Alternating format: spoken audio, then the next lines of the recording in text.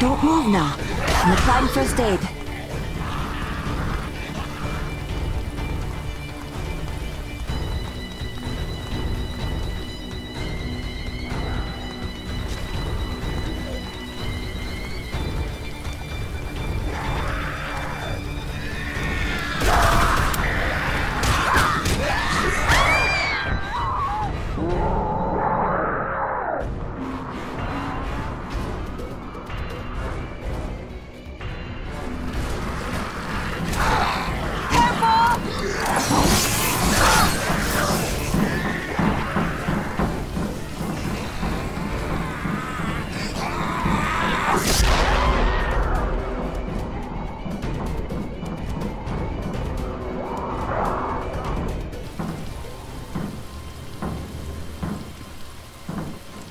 He was right about one thing. Benoit is lost. If not him, then someone else will soon send a nuke with our name on it. The quicker we leave, the better.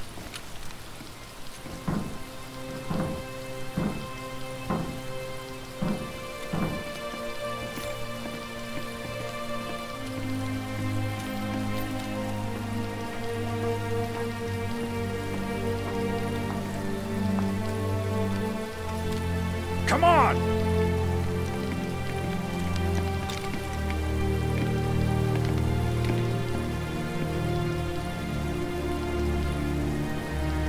According to officials, Benoit is still under quarantine. The sought-after vacation destination, popular with celebrities and wealthy tourists alike, was ironically originally a penal colony and still houses one of the strictest maximum security prisons in the world.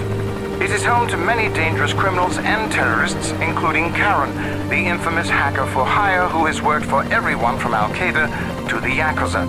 Meanwhile, news of the lethal virus on the island has caused a worldwide panic. Some have claimed that the virus is only the first wave of a massive international terrorist attack, and that the intentions are global. Bernard Green, spokesman for the Australian Defence Force, denies the claims. There is no basis for these ridiculous rumors.